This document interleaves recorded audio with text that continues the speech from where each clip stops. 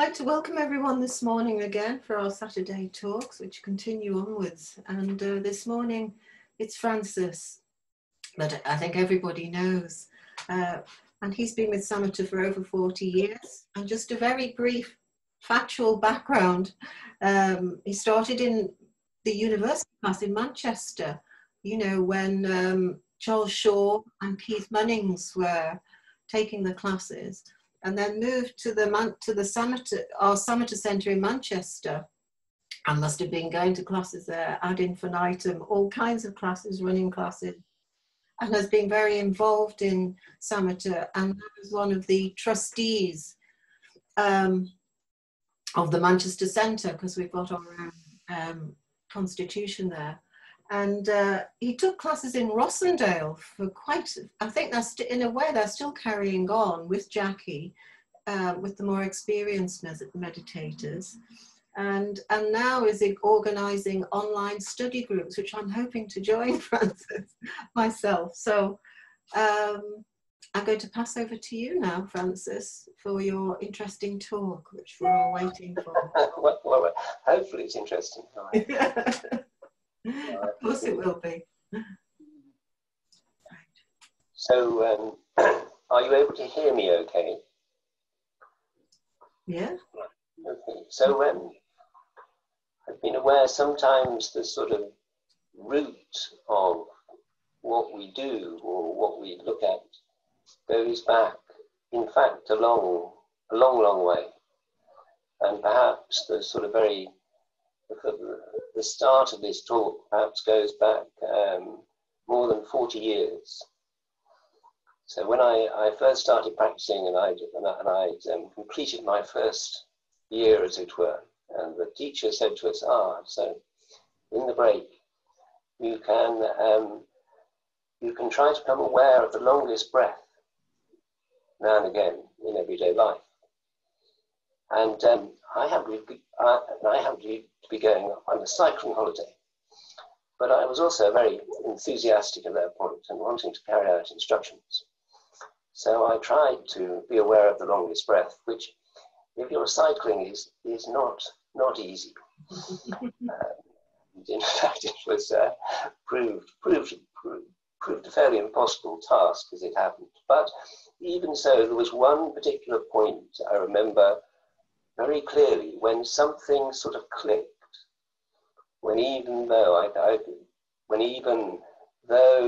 it was kind of quite a lot of exertion, there was something in the connection to the breath which was just right. But I then went back, and I think maybe my teacher explained that in fact it was more the feel of the longest breath, and that it was often just for a few breaths.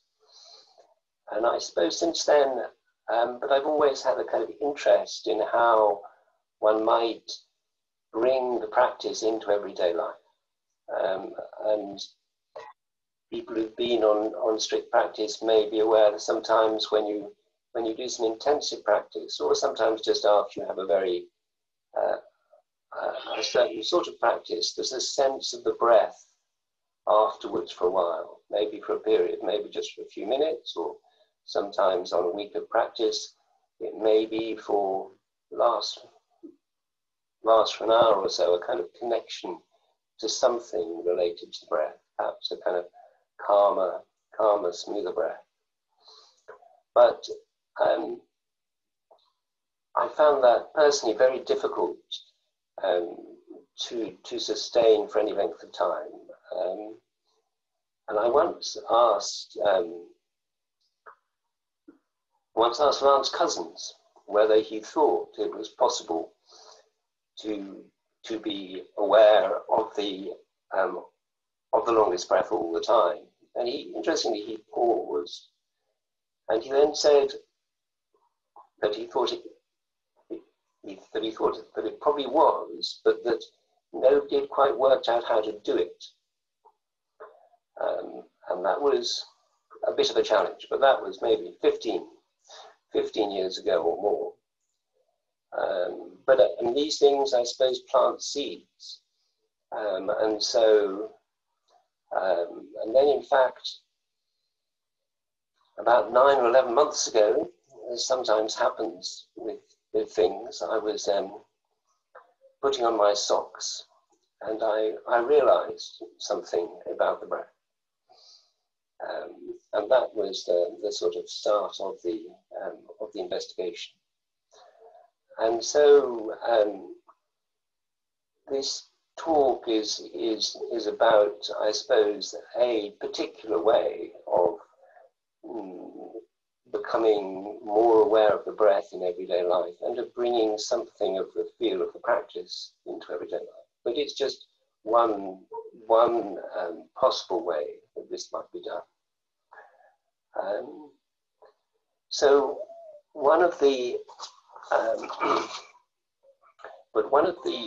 So in fact this talk is going to be quite practical, at least in parts. You're going to have to participate, or you'll be asked to participate. You don't have to, but I'm asking you to participate.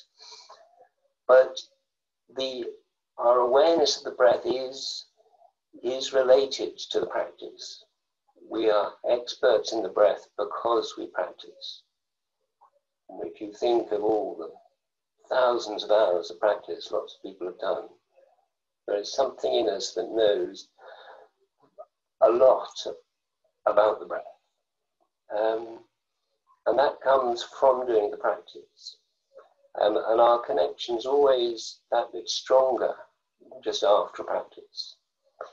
So in fact, what I want to do is to do a short practice now, at the start of the talk, because I think it'll then be easier for people to take in or to try out some of the things I'm going to suggest.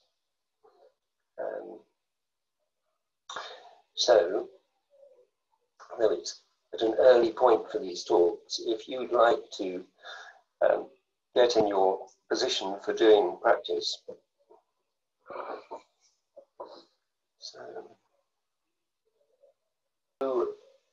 So to start with, we'll just chant the homage to the triple gems, and that's just a short Arahang Samma Sambuddho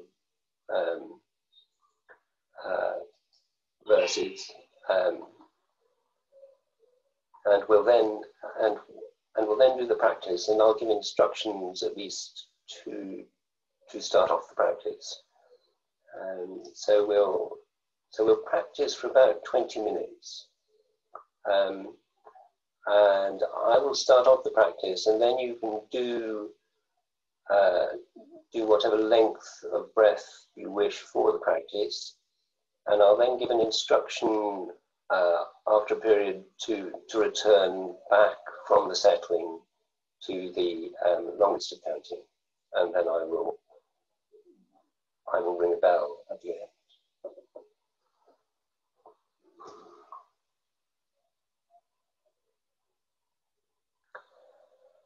Arahang Samma Sambuddho Bhagava Buddhang Bhagavantang Abhivademi Swakato Bhagavata Dhammo Dhammang Namasami.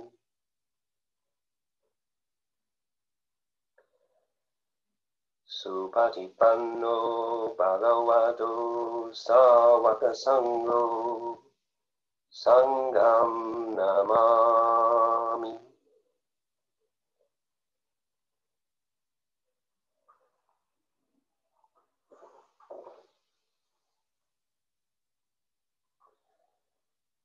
So to start with, become aware of your body, and then of your breath, going in and going out, and lengthen the breath till it's the longest comfortable breath.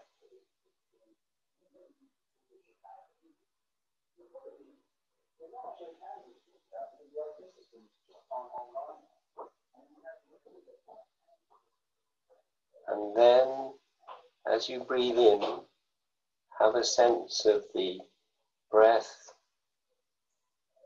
filling the whole body. So entering. So I will start again.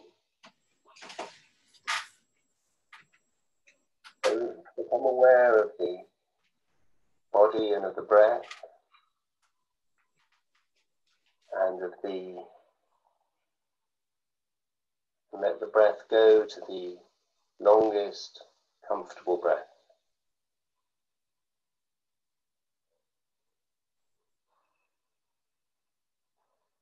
And as you breathe in, become aware of the breath entering the body and reaching every part of the body, right to the toes. So sense of the breath filling the body, and a sense of the breath throughout the body as you breathe out as well.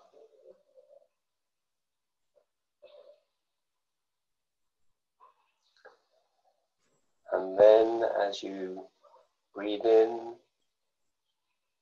allow the breath to tranquilize, so to become calmer and more subtle.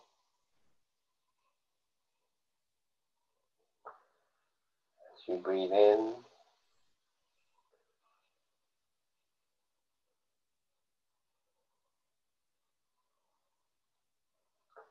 and as you breathe out.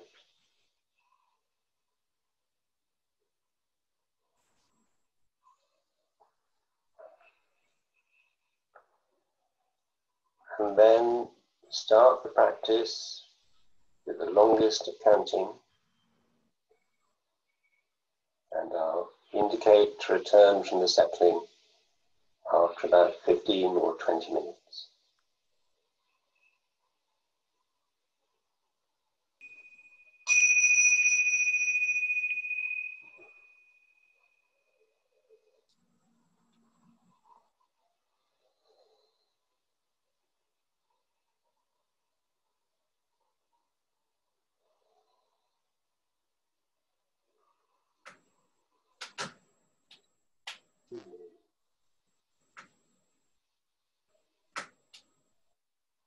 So just for a moment then become aware of the breath, and perhaps sort of calm nature of the breath, tranquil nature of the breath.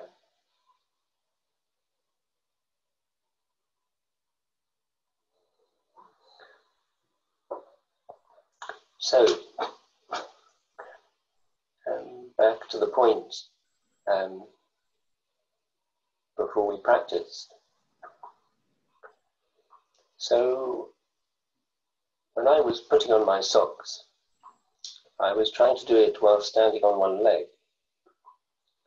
And I noticed that if I became aware of the out breath as I put on the sock, it was much easier to balance. And then I noticed that in fact, most of the other movements one does while getting dressed or undressed, when you put your arm into a shirt, or you take off a jersey, are all connected to the breath. So we're always, and in fact, when you look at it more carefully, almost all the movements we do particularly with our arms and the trunk of our body and bending over, are all linked to either breathing in or to breathing out.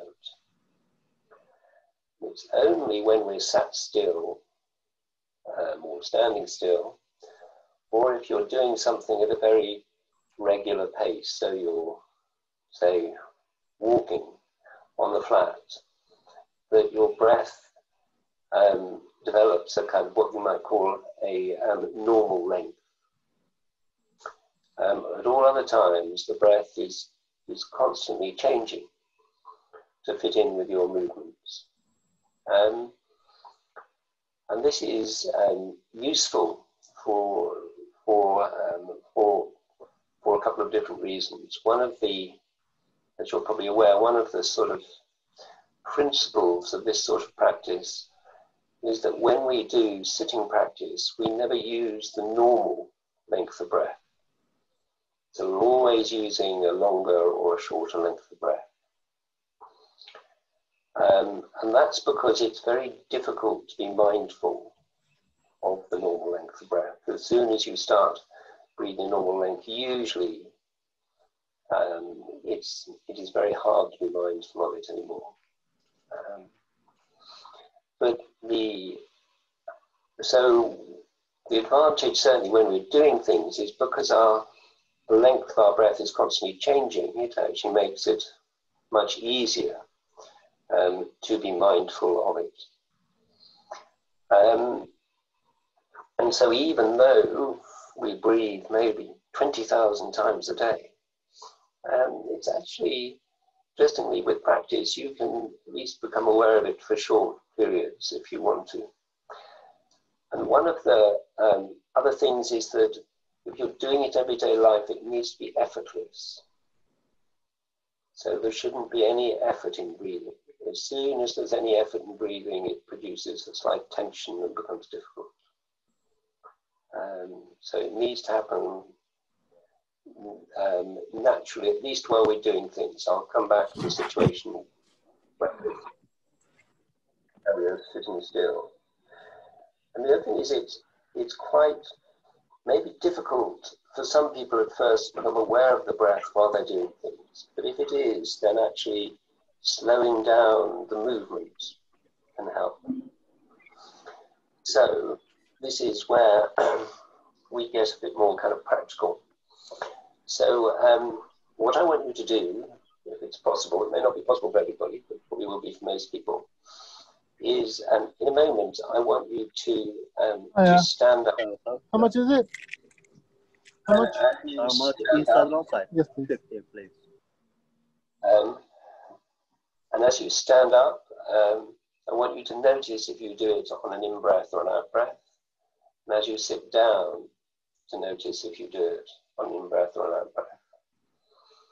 And then I want you to stand up slowly and see again whether in fact your breath slows down as well, and do it quickly and see if it coordinates with the movement. So if you'd like to try that now, so if you just, as you stand up, see.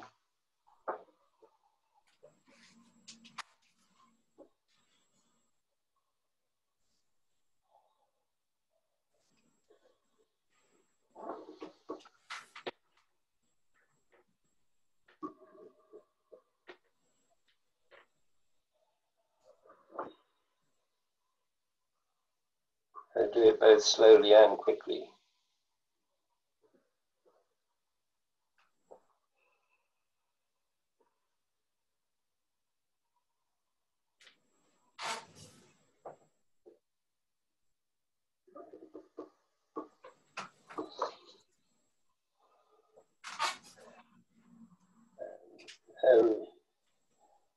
It's slightly difficult to get feedback, but if you notice, it doesn't matter too much whether it was an in-breath or an out-breath, but if you notice that the movement did coincide with the in-breath or the out-breath, could you nod your head?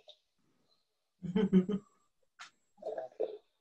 So most people, okay, all right. So, but it's also, and it would be the same if you bend over. So if you bend over from your trunk, you'd find the same thing. So you might now want to, it's interesting because you can actually, it's the movement which kind of triggers it. So if you'd like to make the movement as though you're going to take off your jersey, doing it this way, I know there are different ways, but, and just see if it's an in-breath or an out-breath and then put it on again.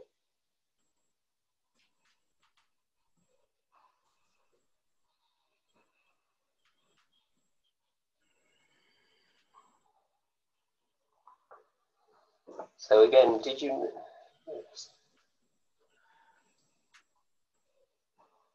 Okay. And then I want you to pretend that you're in front of the fridge. No, you don't have to stand up or sit down, but then I want you to, as it were, open the door of the fridge and close it.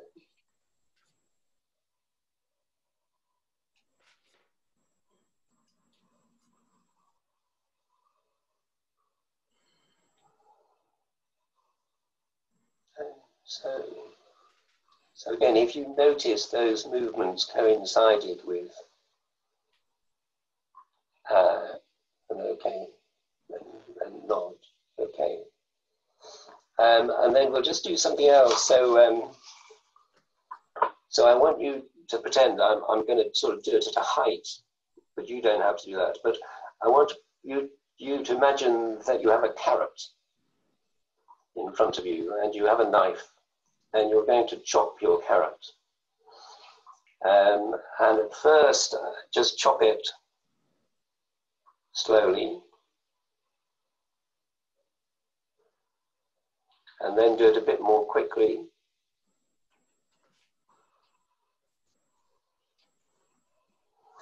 Then you can pretend you're a professional chef and do it very quickly.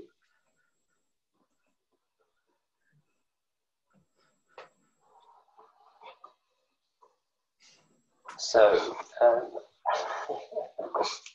I mean, what hopefully you'll have noticed is that, in fact, as you did it a bit more quickly, it was still on the out breath. But when you did it very quickly, your breath adapted and you started to do several chops to each breath. Anyway, it's something that you can experiment with. And it's interesting because it even works with quite slight movements. So I now want you to imagine that you have a light switch in front of you. And just switch on and off the light and see if that coincides with the breath.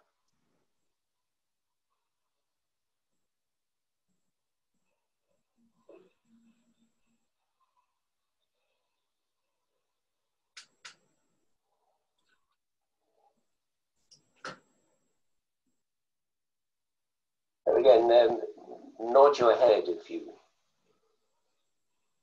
found that coincided. Maybe less so with some people, maybe not all.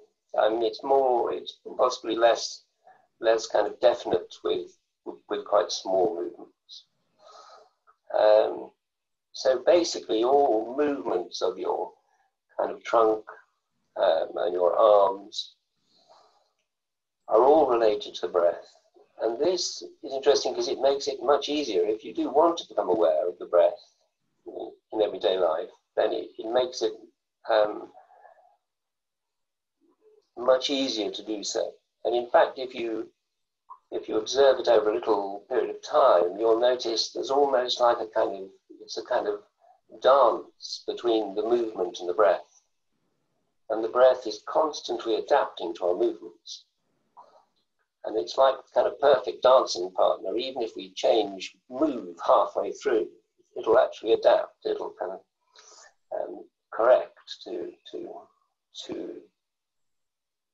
take into account the movement. So that's when you're moving.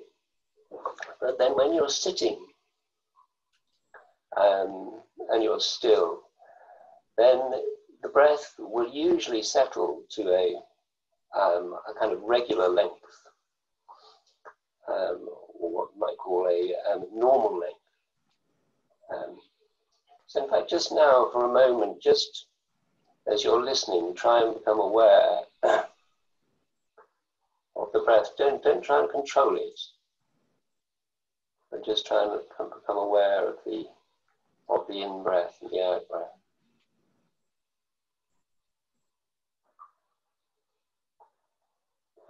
So often you can for short periods of time, but it's as soon as you start concentrating on something, it's quite easy to lose it. And so while you're sitting, you need to do, or probably for lots of people, you need to do something else as well. So you need to So it's not quite the normal breath. And there are different things you can do. So you can either make the breath a little bit longer. If you just want to try that, just as you're sitting, just make the length just a little bit longer. Probably with your eyes open if you can, so sort of more normal. Or another thing you could do would be to have a sense of the breath going down to your feet. So just try that for a moment, just as you're listening and without your eyes closed, but just while you're paying attention.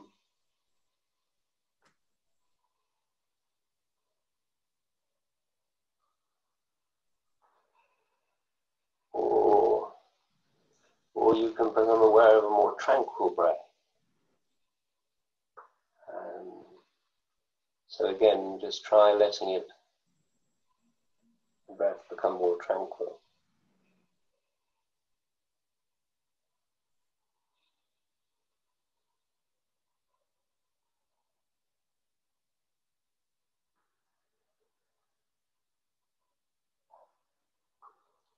And so in situations where you're kind of sitting in that way, and this can also be when you're sitting listening, or you're looking at a computer screen, or you're reading,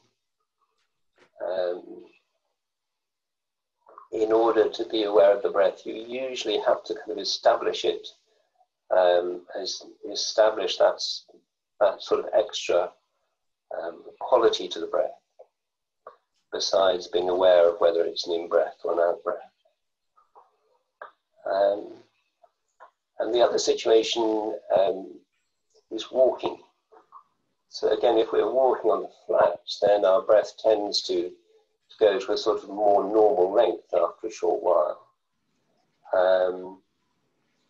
And again, in order to become aware of it, then sometimes you can just become aware of it, or you may like to add some extra quality. And certainly something Bunman does is to add the quality of a sight and sense of metta, or goodwill towards others as you walk. So as you breathe in, you have a sense of goodwill towards yourself, and as you breathe out, a sense of goodwill towards others.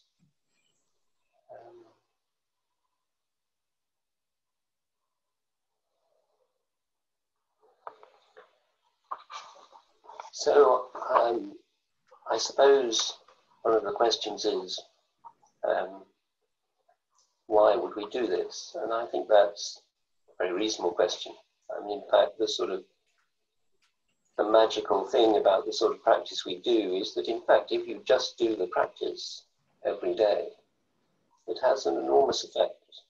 So you don't, in fact, have to do anything extra. And this is a sort of additional things, something additional people are interested might wish to do. But in fact, just on its own, the practice will still have the effect. But it's quite interesting that I was looking up some of the things that the Buddha says about breathing mindfulness, and he is fairly interesting. So I'm just going to quote. So this breathing mindfulness concentration, bhikkhus, developed and repeatedly practiced, is peaceful and sublime, unadulterated and of happy life. It causes to vanish at once and suppresses evil and unprofitable thoughts as soon as they arise.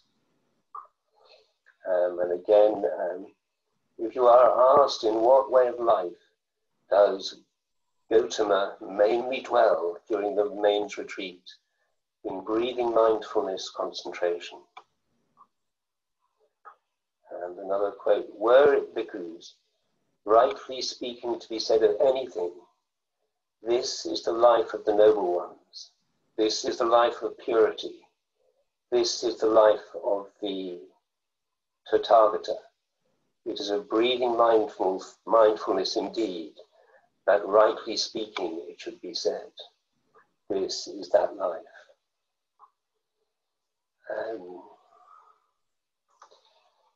So, I mean, there is something very powerful about the breath, and something clearly even beyond being more mindful, if that's what Buddhas do when they're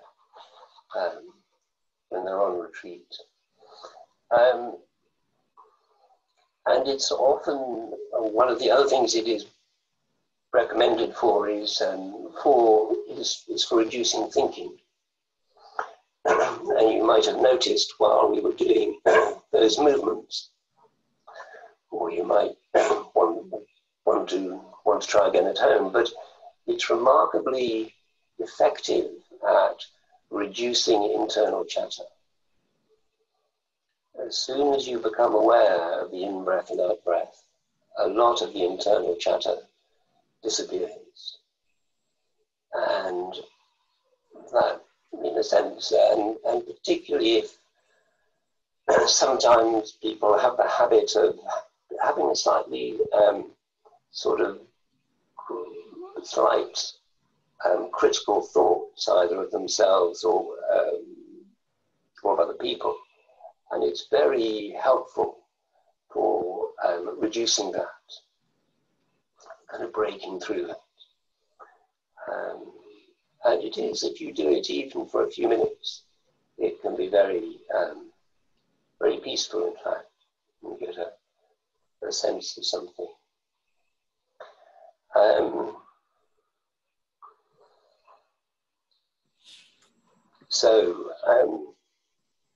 So I suppose, and it is interesting. I mean, in fact, this is it is in a sense known more widely in the world, but we don't hear about it. So, I mean, particularly in sport, people use the in-breath and the out-breath to actually do things more skillfully. So skiers will be taught to be aware of the out-breath as they turn, for instance. Weightlifters are taught to use the breath. And in almost anything, if we become aware of the breath and the in-breath and the out-breath, it will somehow go more smoothly. I was at Green Street the other day, and I was sawing this branch, and it was getting stuck in the way green branches sometimes do. And as soon as I became aware of the in-breath and the out-breath, it was almost kind of magical. The saw just slid through the branch. And you may find that with actually many tasks, and particularly slightly tricky tasks, if as you're doing them you become even just briefly aware of the in-breath and out-breath. It may help things to go more smoothly. And you can, this is there's more to do with kind of skillful means, if you like, but almost lots of different things one does. If you become aware of it or you work with it, it will be better. I noticed my hand tended to shake slightly when I took pictures. But if I press the camera just at the start of in-breath, it's much better. And there are 101 things one may do in life where actually the breath may help to do it better or more skillfully.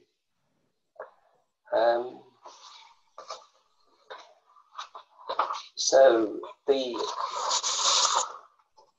then comes the question of how to do this. And we, as I mentioned, we probably breathe in and out at least 20,000 times a day.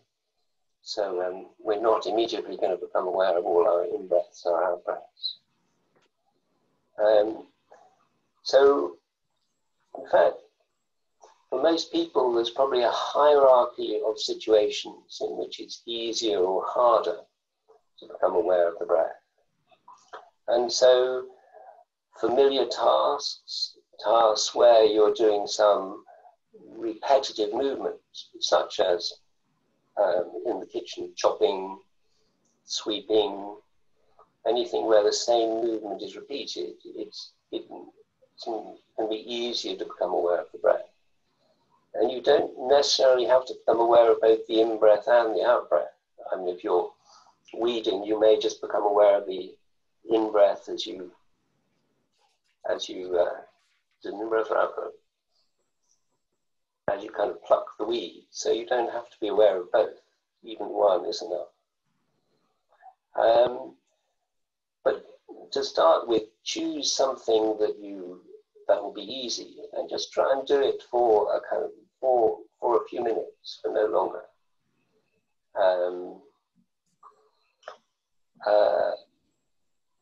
And then, or kind of getting dressed, putting your clothes on. There are lots of different situations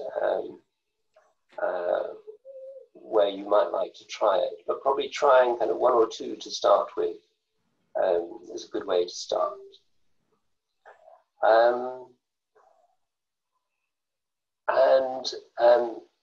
The other, but it is, I'd have to say that for some people it is quite a difficult thing to do. Certainly when I started trying to become aware of the breath, I mean, or even doing other mindfulness practice, I would, if I think at the start of, at the start of a meal, right, I'm going to try to become mindful of eating. I'm the sort of person who, 2 mouthfuls from the end, suddenly realizes that I haven't been aware at all of the meal, of my eating. But there's a sort of, I've recently been investigating the 4 bases of success. And there's a particular technique related to that, which I found does make it much easier. So if you're somebody like that. So what you do is you need to become aware for just a moment of your feet on the ground and of some calm, stable place within yourself. And you then make, as it were, the wish, as it were, I'll try to be aware of my breath to the end of the road, or whatever it is that you want to do. And then when you put the effort in to initiate it and to actually do it, it does seem it's much easier to keep the mind on it, or even if your mind moves off, then it will come back again. And obviously doing these things in a way that's sort of proportionate and realistic is important. So just for a few minutes is enough. And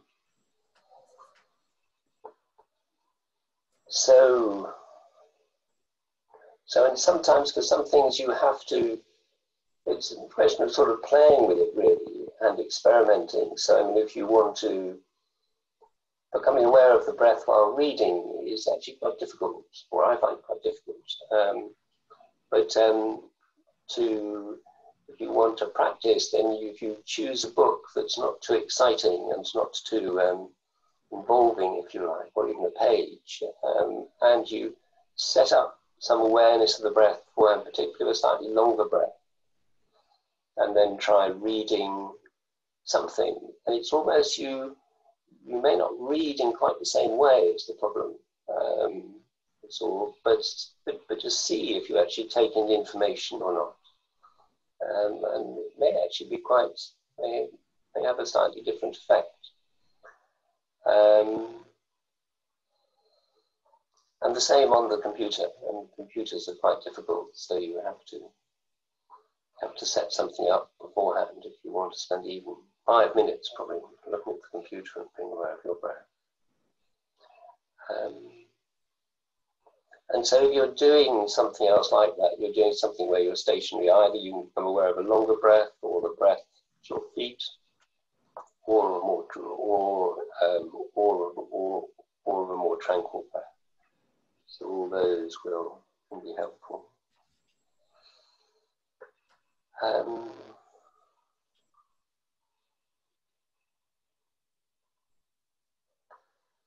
So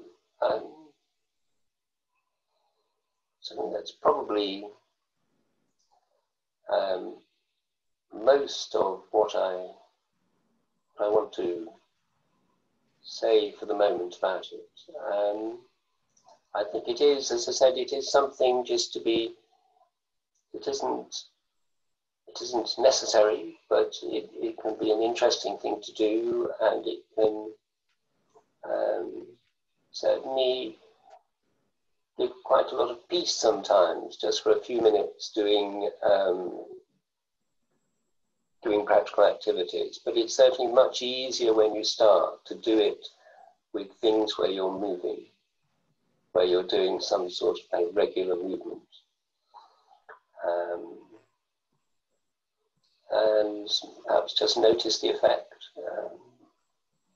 and see how you find it.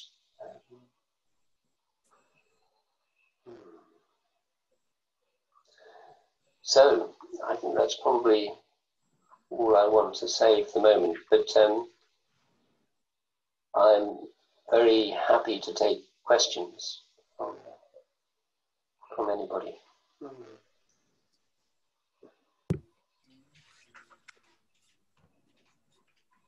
Veronica, will you? Yes, I will. Roberta? Keep an eye. Roberta, so you unmute yourself. Okay, okay. Yes, well, since we did that day retreat a couple of months ago, I've been working with it quite a lot. I find it a really interesting practice. And I guess it is just practice, but sometimes I notice a different quality. Either I'm not with breath at all, or it felt like I was too much in the breath.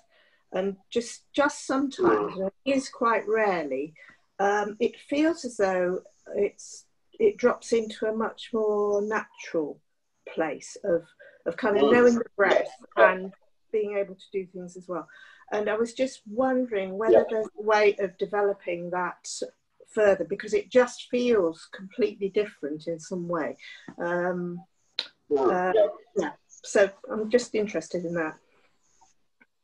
I think that's a very good point, and I think it's part of the sort of difficulty is that when you may very subtly start trying to breathe, and the more you can just let the breath come on its own, then the easier and the more kind of natural it is. And I think as Roberta says, there are different sort of stages to it, and there's sometimes when it seems to become may become even for a few minutes, very kind of smooth and easy. And it's just practicing it and doing it perhaps with different things as well can help.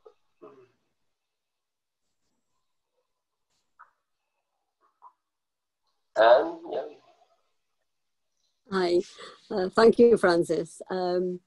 I've been working with this for a while as well. I've been on courses of mindfulness in everyday life with Les. It's something he, does a lot, I think. I've definitely done it with a completely wrong effort many times.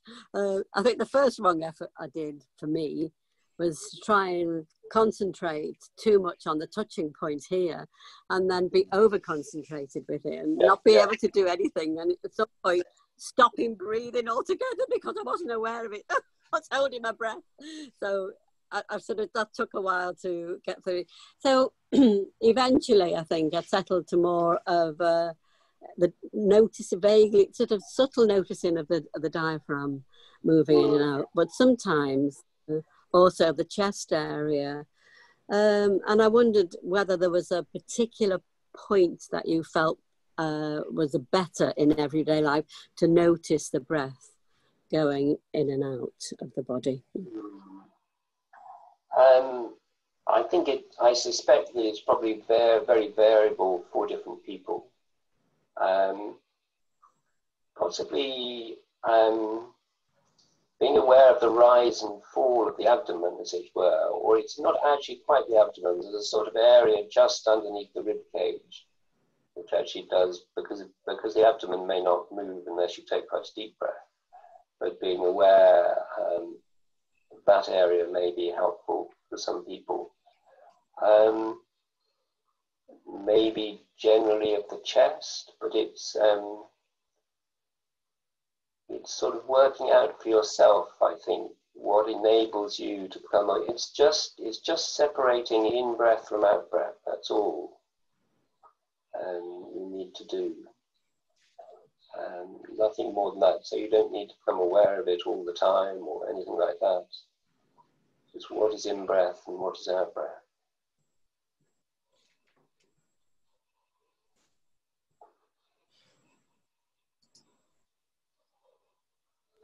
Is that Marjorie?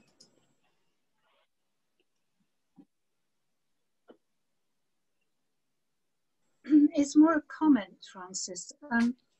I've often found myself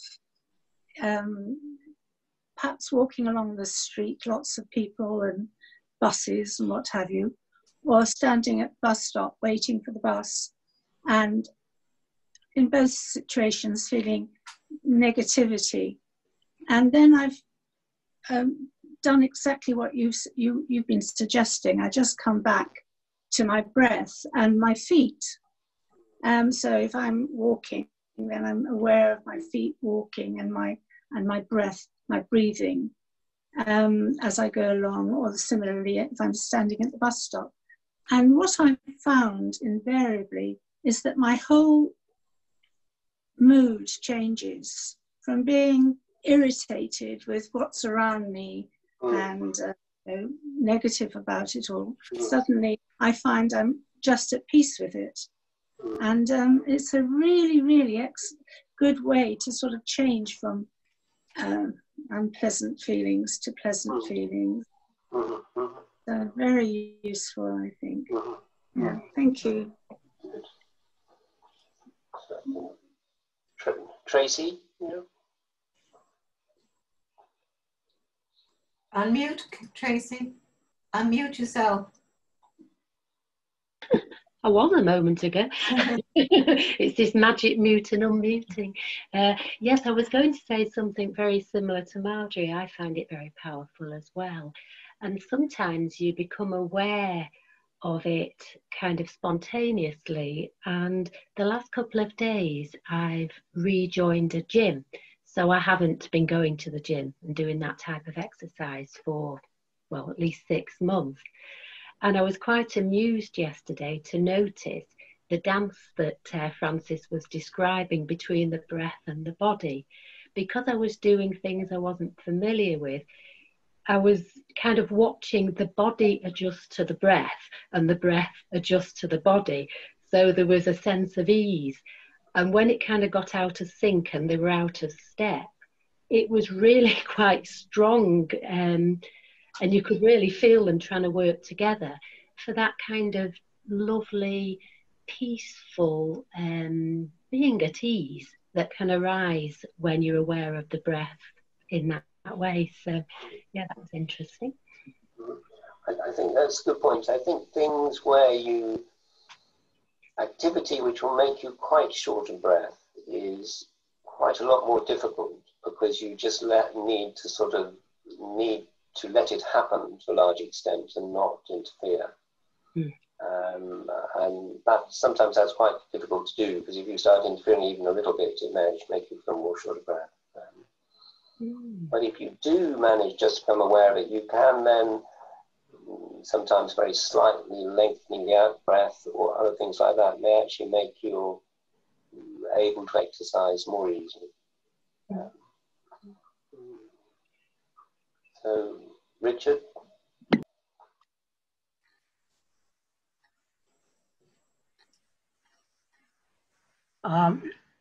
What I heard what you said about using the saw, and I know exactly what you mean. There's something about that, giving attention to the breath, doing a physical act like that, where you sort of hit the point where it's perfectly rhythmic and smooth, and it's the breath going with it. If you don't do that, you get stuck, don't you? Or you put too much effort in, and it makes the job so much easier. But another garden-based activity, or land-based, I've noticed, and I've tried to do this many times, this is mowing the lawn. And I really have tried to give attention to that without letting the mind run to its thoughts, etc. And it seems very, very hard, to the point where I've kind of given up. I don't know whether it's to do with it's more strenuous, there's noise, I don't pushing something and guiding it rather than just working with it. It just seems that particular thing, the more I try to go to the breath and calm the mind, the more active the mind becomes. It's almost counterproductive. It's a strange thing. I wonder what if you have any thoughts about doing more vigorous activities. So well, if you want to try, I think that's right. I mean, it took me months to be able to be aware of the breath as I walk down the street. I'm a bit of a slow learner with these things, and then at a day I gave the instruction to other people, and they immediately did it. It's interesting. So it's very variable. But if you have a task like that where it's difficult, I'd suggest just before you start doing what I suggested of sort of once you have the myrrh out and you're kind of ready, feeling the feet on the ground and a kind of stable place, and making the sort of wish to be aware of the breath, going up and down the next 3 times, as it were. And then as you set off, just actually don't sort of look around or pay too much attention to the mowing. Just see if you can become aware of the first in-breath and out-breath without paying attention to anything else. Sometimes to start with, you may have to sort of concentrate on it. Quite hard to start with in order to do it. So I'd be interested. I've only got one mow left this summer, so I'll make the most of it. Yeah. Is that Tony? Tony James. Can you unmute Tony? Yes, Lance once said to me that I should watch whether I went to sleep on an in-breath or an out-breath. I wonder whether you think this is actually possible, or whether it's just the process of trying that's important.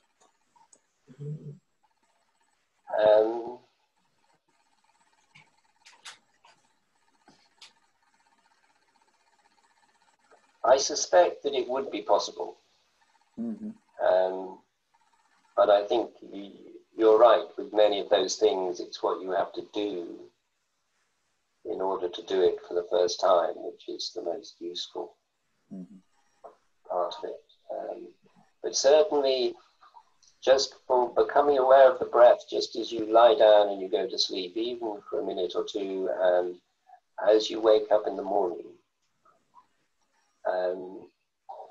can be very useful. Thanks. Well, there's Paul. So, Paul back. Paul. Okay, Paul. Unmute. Thanks, Francis. Yes, I was just thinking about some of the things that makes it quite a challenge for me, having that awareness of the breath. And I think sometimes it's the sort of breath in the body. So it sort of almost opens up a world of feeling and sensation. And it starts to get quite complicated because once I can notice, sort of tensions, or I can notice energy building, and, the mind can go in all sorts of different places. So I think what I found quite helpful in your talk is the sort of, firstly, keeping it quite simple. So whether it's an in-breath or an out-breath. But certainly my experience is that it can start off quite simple and then go in all sorts of different directions. It then makes it difficult to maintain the initial intent to just be aware of the breath. I think that's where doing it with physical movement is very useful. And even just try a few times, just opening something, closing it, and you can quite quickly get a sort of feel for a slightly different way of doing it. Yeah. But I agree, if you just try to do it and without movement, it's actually very difficult. Francis, I wanted to ask about childbirth because I remember going to NCT classes. This was before I ever came to meditation, and we learned a lot of breathing techniques to help us through childbirth, and it did seem to work from my recollection. And my daughter Lucy's expecting a baby in a few weeks' time, and we've been practicing mindfulness of breathing. We meet every week and we do this, and I know that it can be useful, but I don't want to promise that we'll sort everything out. But I know there is some way in which it calms and tranquilizes.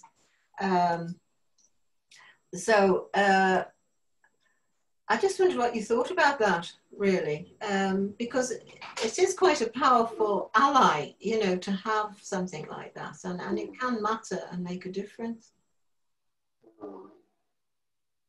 So I suppose there's sort of two aspects, or two things occur to me. I mean, one of the aspects of childbirth is sort of being able to relax with contractions, and then just to become aware of the in-breath, and probably a longer in-breath and out-breath as a kind of wave of contraction comes and goes would be helpful.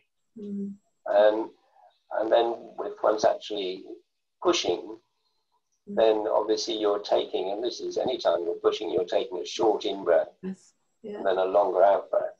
And just to become aware of the in-breath and the out-breath, and that's almost all you need to do. Well, it's great. I think it's good that we've got that technique to, you know, to offer, because I think it's something we can do together as well. So I'm glad you think it'll be helpful. Thank you.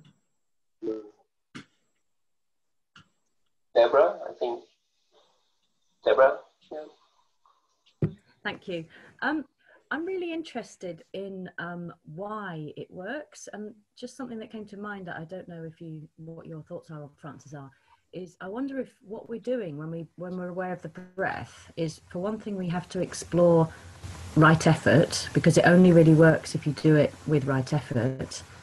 And I'm wondering as well if, because it disrupts thinking, whether also one becomes a bit more aware of the state of the mind, because I'm quite interested in, I too have found it quite difficult over the years to be too aware, because I've tried too hard of the breath in a kind of heavy kind of way.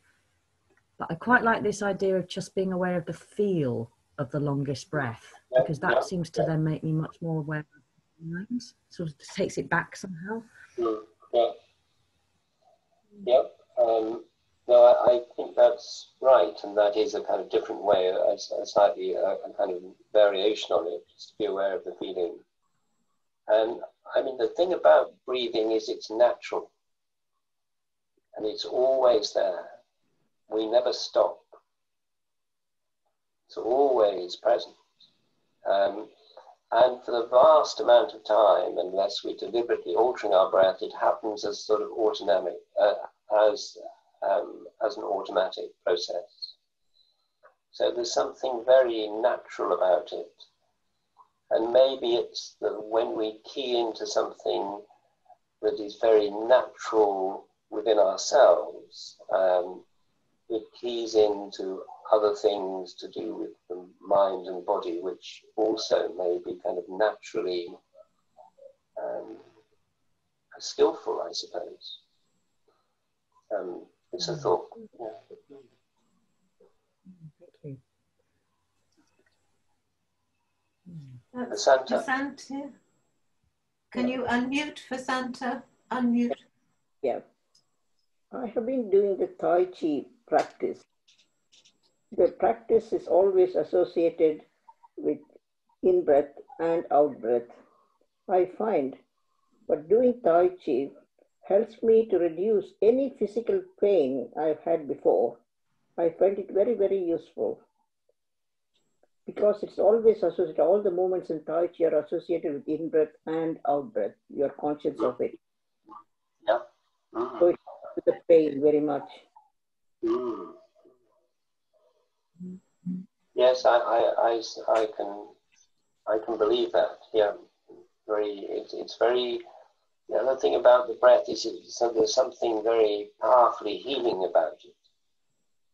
If you become aware of the in-breath and the out-breath, something will tend to physically relax. And yes, my impression is there is something very healing. I wonder if it is the chi that is going through the body. The chi, I don't know. Maybe, I mean, from that point of view, you will know and better than I suspect. It isn't quite a term that I'm familiar with.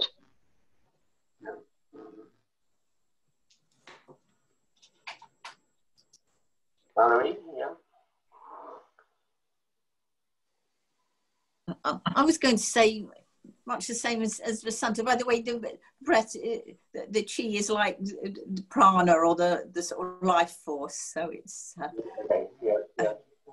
flows through us. But one thing is that in Tai Chi, we breathe in through the nose, but out through the mouth, which I'm pretty sure is what I was told to do as a child.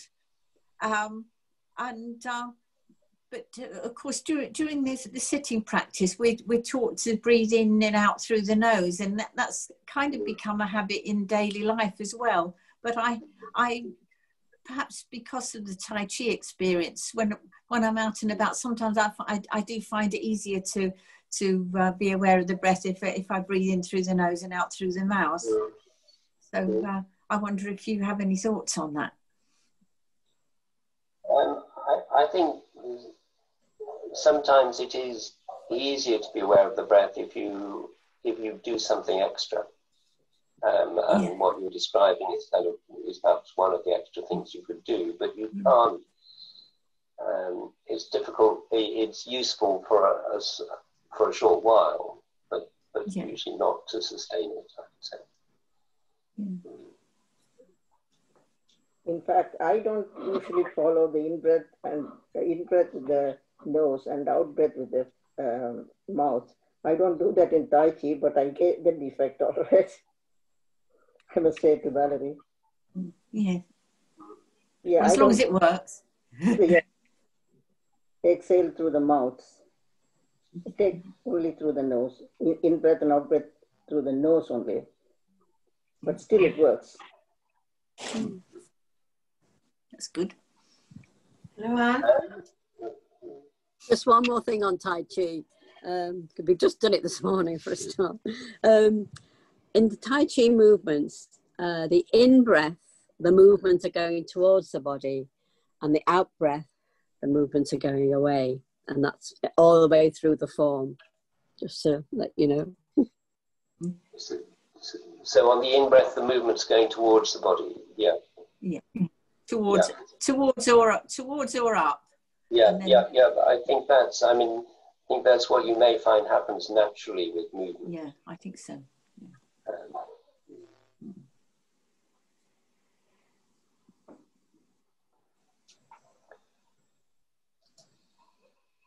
Is that Eileen?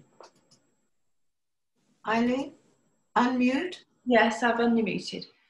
I was just going to say, I find in situations where I might become very tense otherwise, for example, sitting in the dentist chair and they're just about to drill, and particularly on an occasion when I had a camera down to, for an examination, and I was told that I might find this very difficult and there would be gagging and so on, I just go to the longest of counting.